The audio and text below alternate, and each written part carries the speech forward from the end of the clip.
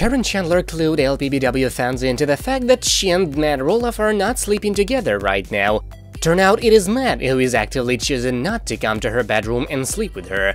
Caryn claims they're doing what they can to make it work, but it certainly sounds like there might be some trouble in paradise as the lovebirds see less and less of each other. Now, Matt is coming over to Caryn's home. He's eating meals with her and watching movies with her, things a boyfriend and girlfriend would typically do. But many LPBW fans practically consider them to be a married couple because of how close they are, so learning they're not even sleeping in the same bed together has left fans shook. As it's been previously reported, Caryn loves her new and fresh home, but Matt isn't a huge fan. He admits it is a nice home, but it is a two-story home, and a two-story home is a bit more challenging for a little person. Avoiding the stairs in her home means avoiding her bedroom, as all bedrooms are upstairs, so the duo are not sleeping together as a result.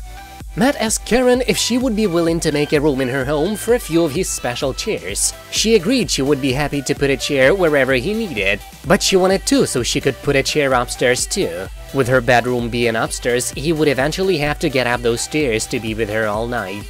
Some LPBW fans question if this relationship is even going to work out.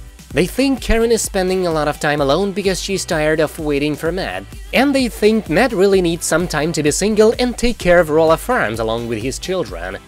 And what do you think, dear viewers? That's it for now, thank you for watching, please subscribe to stay tuned.